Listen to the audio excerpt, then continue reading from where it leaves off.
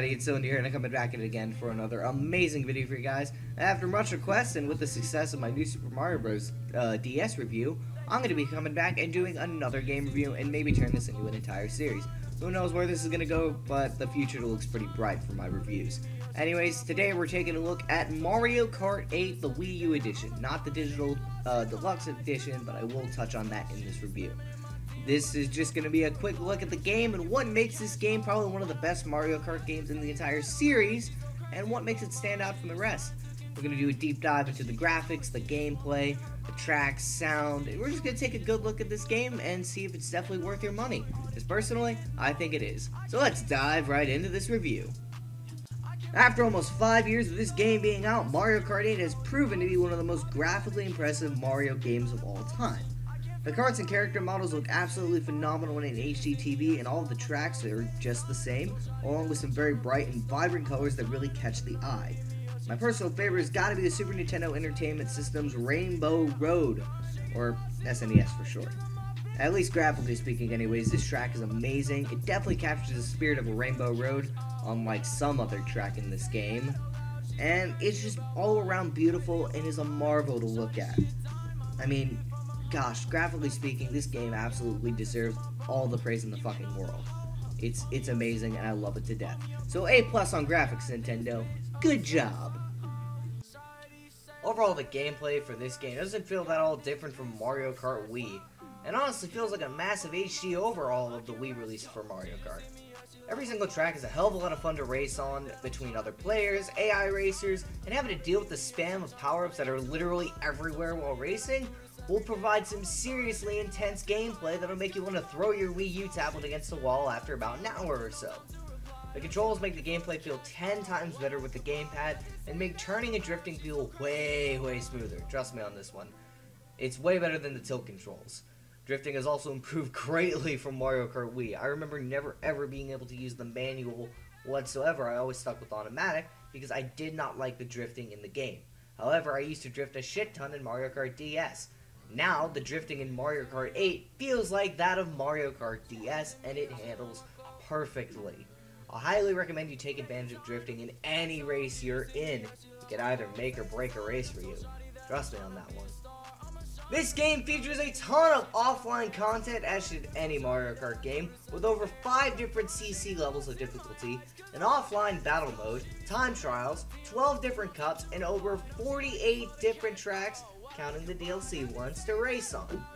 With all of these features, there's plenty of things that'll keep you busy for years, and I still haven't beaten everything, and I've had this game for almost 3 years now.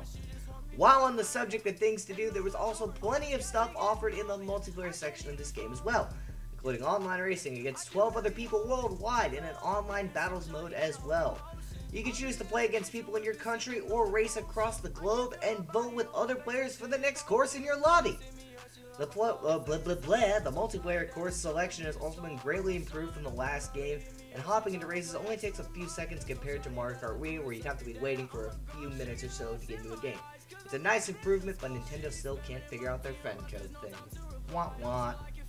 One of the most important things that any Mario Kart game has to have is a good variety of characters and vehicles to use, and this game delivers very well in this category. However, unlike the Wii game, instead of picking a kart you're going to race with, Mario Kart 8 takes a note from its predecessor, Mario Kart 7, and brings in the Create Your Own Kart feature.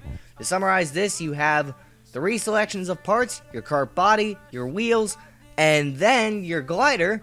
You mash them up together and you can get some weird hybrid racing machine that destroy your opponents with.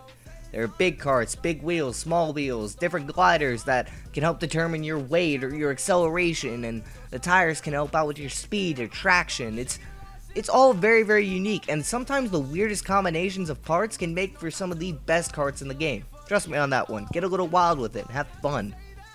This feature just allows you to get super creative and have a lot of fun in the multiplayer, since you get to have a bit of an advantage over some of your opponents if you know what parts are good and what parts are bad. It's a very nice feature, and the karts that I've made have been wacky as hell. I mean, I put freaking button wheels that are these tiny little wheels that are like bright blue on a freaking shoe and raced as Roy, and I had a cloud glider. That's the weirdest combination of a kart you could possibly have, but I don't give a fuck. Now let's get on to the characters. Of course, with the traditional lineup of Mario, Luigi, Peach, Donkey Kong, Wario. I think you guys get the idea. They added Shy Guy as a playable character, which is awesome. And Yoshi, who has been in the game, obviously. But the cool thing they did for that is with their DLC variants, you get to play as 8 different color variations of both Yoshi and Shy Guy. Which is fucking great. I mean, that technically doubles the amount of characters you already get, on top of the other 7 DLC characters, a couple Animal Crossing characters, Link, Dry Bowser, and those are the ones I can think of off the top of my head, which is awesome. But I've still got one complaint about the character roster. Nintendo, where the fuck is my main monkey, Funky Kong? What happened to my main monkey?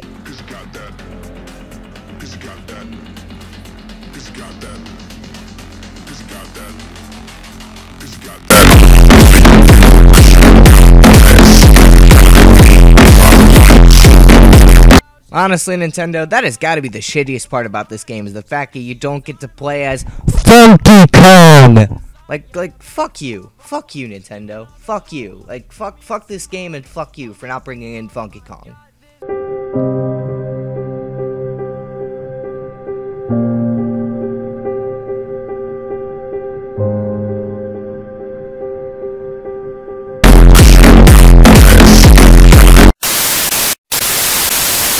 The final feature that I want to touch on in this game is the tracks. Overall, they are very well designed, but there are definitely a few flaws. All the new courses that have been added are great additions and are all very fun to play, but there's one particular track that has rubbed me the wrong way. The new Rainbow Road on the space station. No, I'm not talking about the 2 remastered beauties, the space station one. I think I also gave away my reasoning for hating it. The fact that it's on a space station. Rainbow Road needs to be just a rainbow that you drive around on with annoying obstacles and chain chomps. Not a fucking space station. Now, I don't know if it's just me, but it just kind of throws off the vibe of Rainbow Road when you're on a space station. Alright? This isn't Star Wars. This is fucking Mario Kart, okay? Jesus. Another thing that bothers me is the inclusion of the new gameplay features such as the glider into the retro courses. The best example of this is DS's Wario Stadium reboot. Now this track also rubs it the wrong way due to the vibes it gives off. It throws it off for me because I love the original DS Wario Stadium, but it's ruined from the track being changed from night to day and the inclusion of an entire section of a glider pad and spin boost. I mean, I get adding these new features into the retro courses, but for me, it just kind of makes them completely different tracks, and this is the best example of that. It changes the track completely. It has a water section in a dirt bike style stadium. That doesn't make any sense whatsoever other to show off the new features in the game. The way I see it, if you're going to do retro courses, just leave them the way they are. In other words, if it ain't broke, don't fix it. In short, although it has a few slight flaws with the tracks, Mario Kart 8 is still a phenomenal game and is absolutely worth your time and money. Although, personally, I prefer the Wii version, this game is still a hell of a lot of fun. It is a great sequel for the console editions of Mario Kart. It's absolutely worth your time and money. The multiplayer is probably one of its best features, and I love playing with other people across the globe. It's just good times. It's a lot of fun. And I have absolutely had a blast reviewing this game, revisiting it, making videos on it, and just enjoying every second of this game.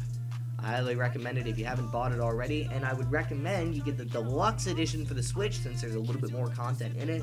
But if you have a Wii, you can probably pick a Wii U, you can probably pick this game up for pretty cheap, like 20 or 30 bucks. I got mine for 25.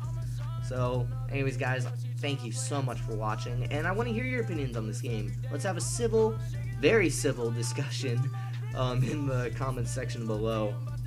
What you guys thought about this game and this review in general. I just want to hear you guys' thoughts. Drop a like if you did, and let's share this video around. Let's get it around the Nintendo community, and I want to hear what you guys have to say about this. So, I want to thank you guys so much for watching. Thank you for sticking through to this video, and I will see you guys in the next video. I'm Dylan Deere, signing out. Bye-bye!